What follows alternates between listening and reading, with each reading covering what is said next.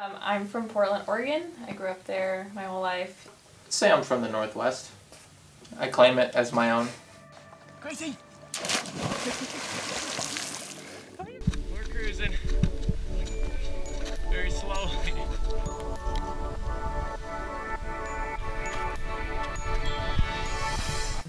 Living in Oregon was just super sweet. We were able to get out and do the things we loved in the outdoors. All the way up that ridge.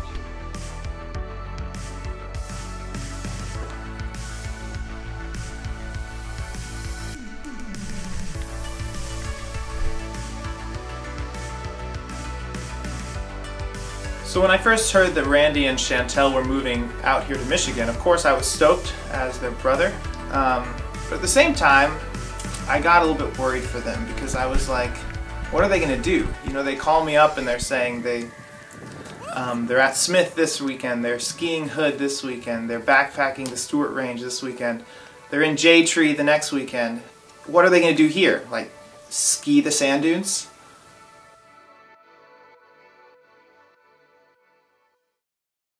After 2 years of living in Salem and just absolutely loving every minute of it, the time came that I needed to get my master's degree. And the school, Andrews University, that ended up being the right fit for what I was looking for, was in Berrien Springs, Michigan. Berrien Springs, Michigan. It is not Salem, Oregon. It's not Oregon at all. We first drove in and downtown is about 3 businesses.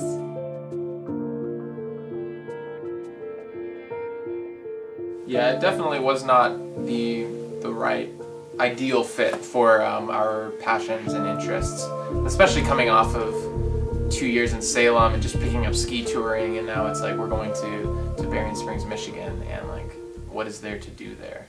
One of the philosophies that Randy and I live by is investing in experiences over material things. As much as we were kind of bummed to be leaving the outdoor mecca that is like the Northwest, we were thinking, you know what, we're going to invest in the experiences that Berrien Springs has to offer, whatever those may be.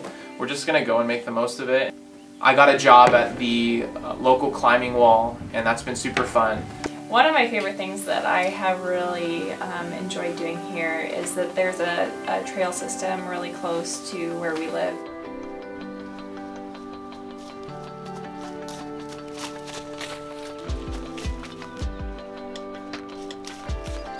"6 hours to the south is the Red River Gorge, and we have driven in a year's time down there and back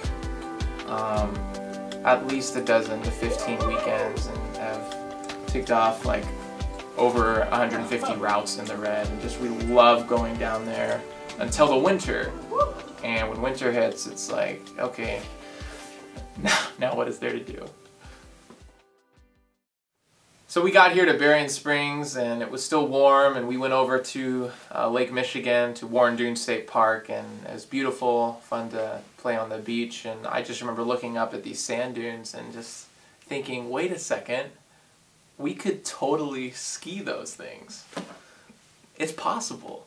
Even though we had only skied one season, probably less than 10 times in our lives, we decided, why not give it a go? So yeah, end of January we decided to head over there and see what we could see what we could ski.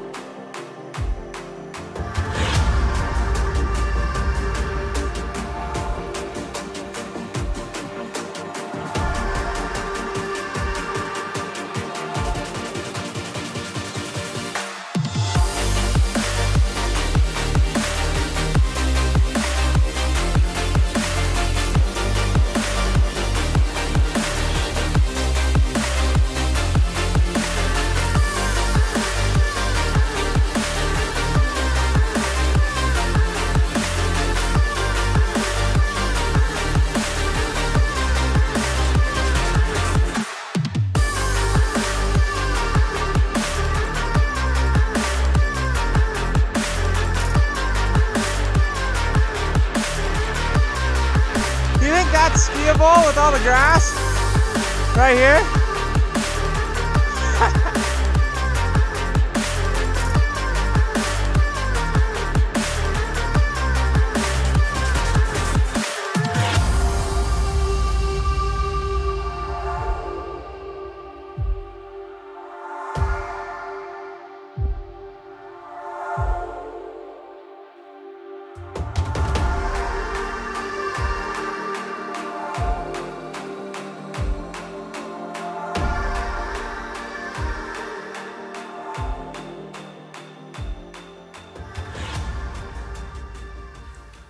So when I first heard that Randy and Chantel wanted to ski the dunes, I first was wondering, logistically, is that going to work? The snow conditions, the weather in Michigan is bizarre, so I just wondered if it would really happen.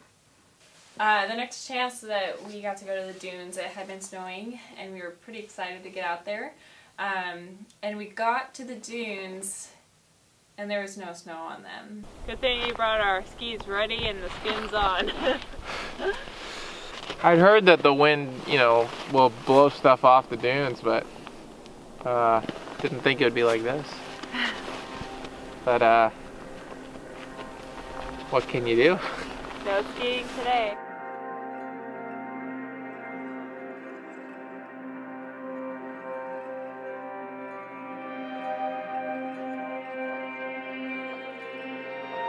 And it was actually a pretty neat experience because we just took a moment to go out there on the lake. It was really hard to walk on, but it was just such a surreal thing for an Oregon girl to see, a frozen lake.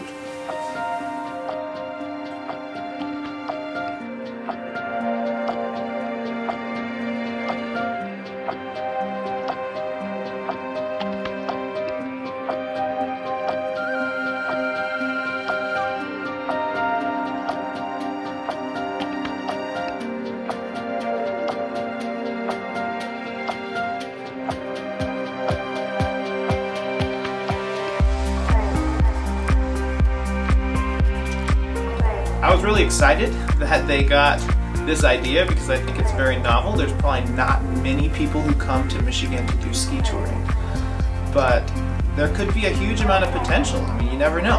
And if there's one person that was going to find out, it would be Randy. The wind was blowing off the lake, and the first, 100 yards or more out into the lake were just frozen. It was kind of rainy, kind of icy, definitely windy. And so the wind would take this mist off the lake and it just covered us with basically what became ice. Well, we came out here and it dumped snow last night and this morning, and we thought the pal's gonna be great. But it jumped just above freezing and everything solidified, and then the wind picked up and we're getting blasted with mist off the lake, and it's nipping cold, and we're just, yeah, it didn't work out so well. You win some, you lose some, but so glad we came out and did it nonetheless. Got a couple turns in. Yeah, they weren't pretty turns, but they were turns nonetheless.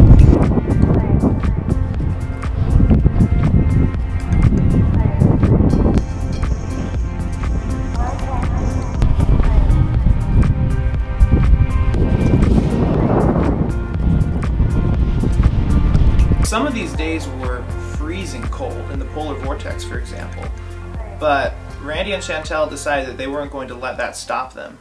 Yeah, the polar vortex in essence is when a bit of the Arctic leaves the Arctic. I mean, we're talking 30, 40, 50 mile-an-hour winds. The temperature feeling was like -30 outside, and I was just like, nah dude, it ain't gonna happen. Not this time.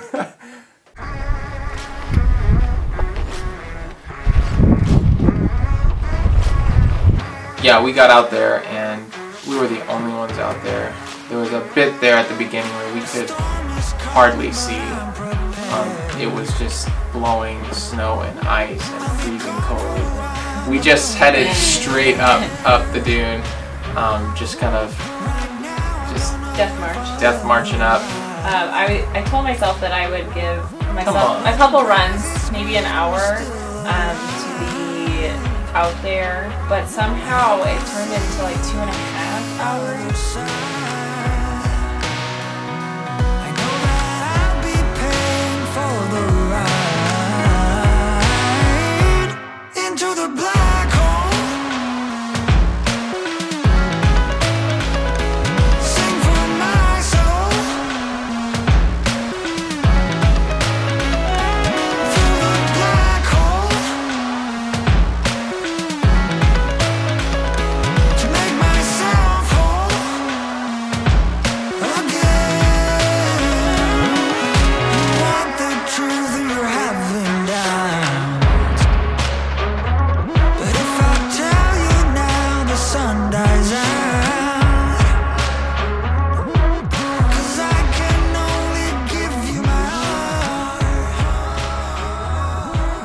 I asked Randy, remember we're new to skiing, right? So I asked him to put my skis on my backpack, and he straps them, both of them, on one side of my backpack.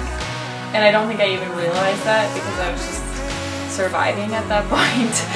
It was a true sufferfest.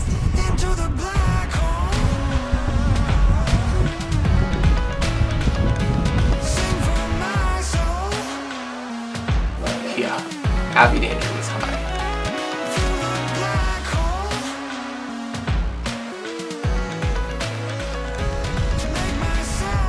Got a few more turns in, but I mean, we were just getting way too cold. It was getting just too terrible. I was worried the car wouldn't start. Our camera batteries were all dying, and it was just like, all right, We're done. This sucked. Let's just get out of here.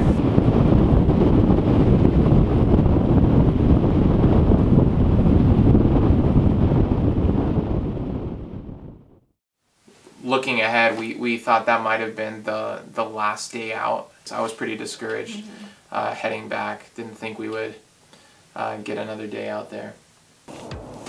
Hey, what do we got today that's different from every other time? Sunshine. Should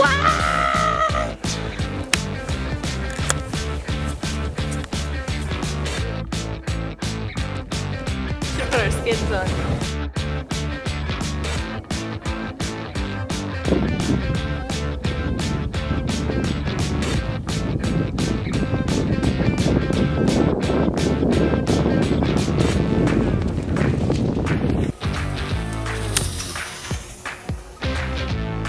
The sun was out, the snow was great. The more runs we did, the more confident I was feeling. And I looked and I saw this long run across the valley, and I was like, I am gonna do this. And it's going really well. I'm doing my turns. And I hit this icy patch towards the bottom, and I just slide out and just like hit a wall. You just see this little dot just like boom into the wall. Send it! How we doing?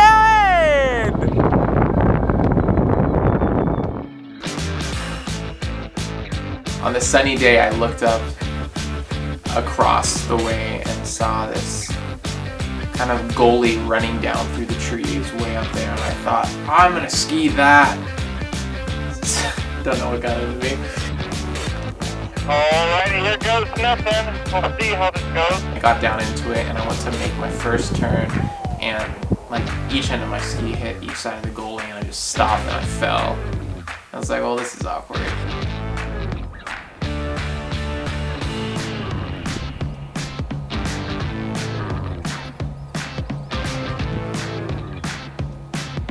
Fell again. This time my ski fell off. Oh no!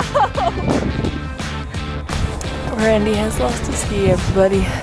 In theory, it looked like it would be a great run to ski down, but I forgot that I'm a new skier. I'm not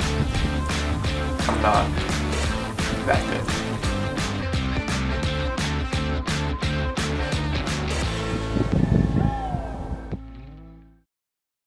That last day was the day that I'll look back on most fondly, because it just marked the culmination of this project and this idea of don't let circumstances dictate your joy, but get out there, make the most of it.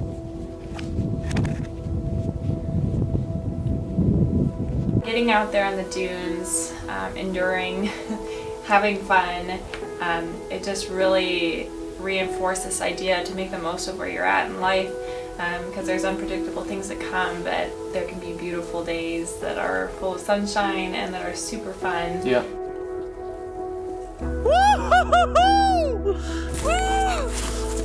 What did you think? It was awesome. I was a little wobbly, for sure. That's so good. So good. We could have come here and just been all bummed about not being in the Northwest and just sat here waiting for the 2 years to pass, but you know, we just decided coming that we were going to make the most of this experience, not let it hold us back at all. And so many awesome memories have been made here in Berrien Springs.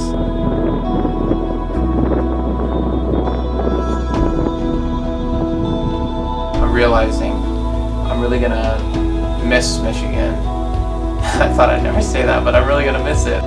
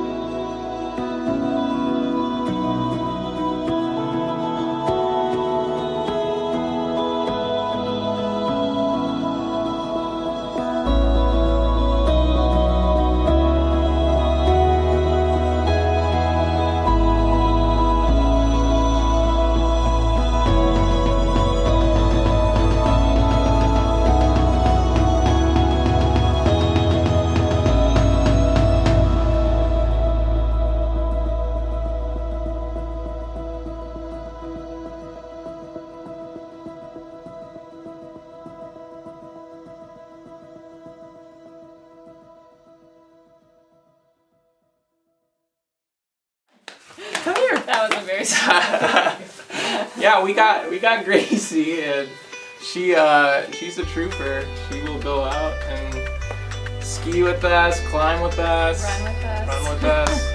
She's a good dog. Australian Shepherd, a Washingtonian, also from the Northwest.